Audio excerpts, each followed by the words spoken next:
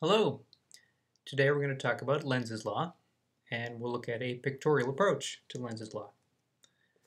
So first we will introduce Lenz's law, and secondly we will go over that pictorial approach to how to solve a Faraday's law problem, which it does involve Lenz's law too. Okay, so what is Lenz's law? And, well, we already know this, right? This is what Faraday's law says. Exposing a coil or a loop to a changing magnetic flux will generate a current if the circuit's complete. So it certainly generates a voltage. And if we have a complete circuit, then we also get a current. The direction of the induced current, what we call the induced current, is given by Lenz's law. So this is actually all about the minus sign that's in Faraday's law. There's a whole separate law just to do with the minus sign. So Lenz's law says a changing magnetic flux induces an EMF, a voltage that is, that produces a current which sets up a magnetic field that tends to oppose whatever produced the change. So basically, like many of us, coils and loops don't like change. And they will try to counteract any changes in magnetic flux that are imposed on them. They are certainly not successful. You can make the change, but the coil or loop tries to oppose the change while the change is taking place. And this tendency to oppose is why there is this minus sign in Faraday's law. Remember Faraday's law we wrote down, the EMF is minus the number of turns in the coil times the time rate of change of magnetic flux.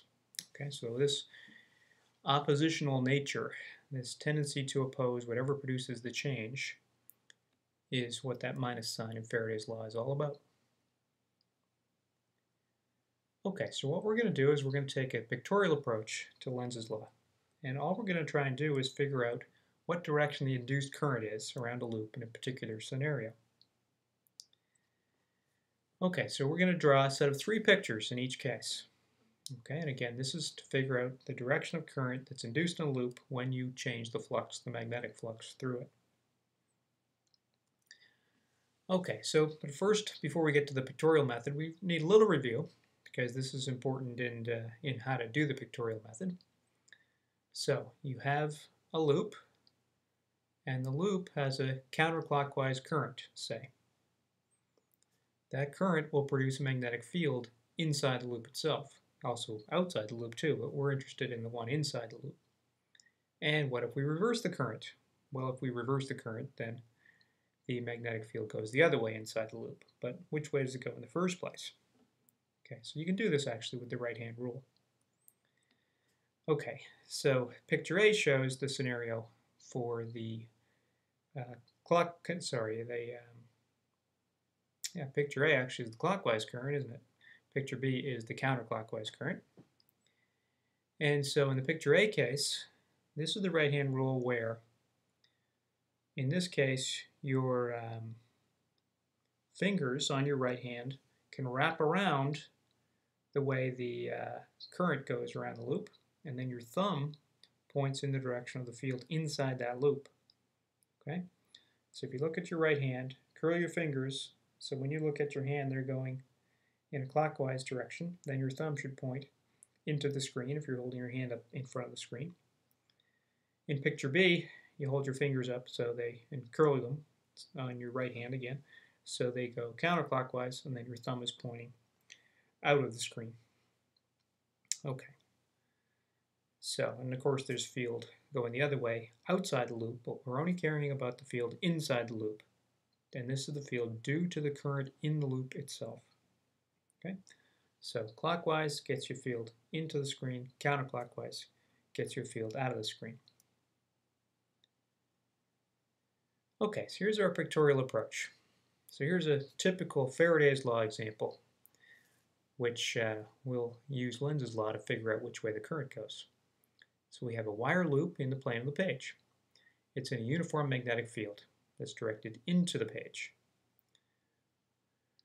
So during some time interval, the field is doubled in strength.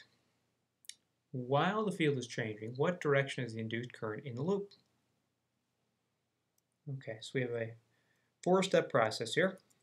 So we draw a before picture. We draw a picture of the field lines passing through the loop before any change takes place. We draw an after picture, showing the field passing through the loop after the change has taken place. You compare the two pictures. If there is no change between them, then there's nothing to oppose. Okay, so you don't have to worry about it. But usually there's a change in the sense that the after picture is different from the before picture. And so you draw a to oppose picture. You show the direction of the field the loop creates. Now the fields in steps 1 and 2 are not coming from the loop itself. They're coming from something external to the loop. Okay, you're bringing a magnet close to the loop, or they're in this magnetic field that you've set up some other way. Okay, step 3 is the only field that is created by the loop itself, and of course the loop creates this field by running a current around itself. Okay, so once you figure out the direction of the field the loop creates to oppose the change that has happened between step 1 and step 2, then you use your right hand on the to oppose picture and determine which way that current must go in the loop to create that field. Okay, so let's apply that to our particular example. Okay, so here's our loop. We've got a blue loop. It's in the plane of the screen, and we've got a magnetic field directed into the screen. That's our before picture. Some field lines passing through the loop into the screen. Okay, so then we double the field. So now we got twice as many field lines passing through the loop. So that's our after picture. Now clearly the before and after picture, they are different. Okay, they're different pictures. So there is something to oppose here. So what have we done? We have added field lines into the screen. So to oppose this change, the loop must create field out of the screen. Okay, now this is just a qualitative rule here we're doing. So all you need to do is draw one field line. One field line is enough on the to oppose picture.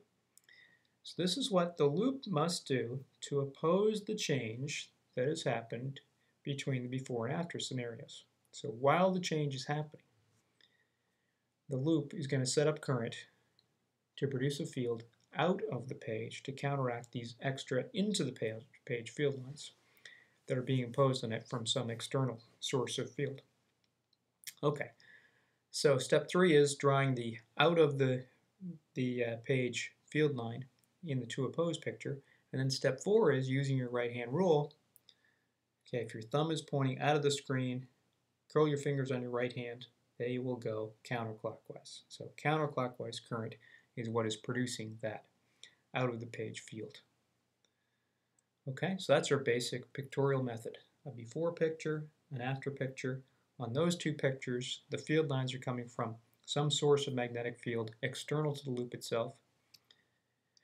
If there's a change between the before and after pictures, then the loop's flux, magnetic flux, is changing.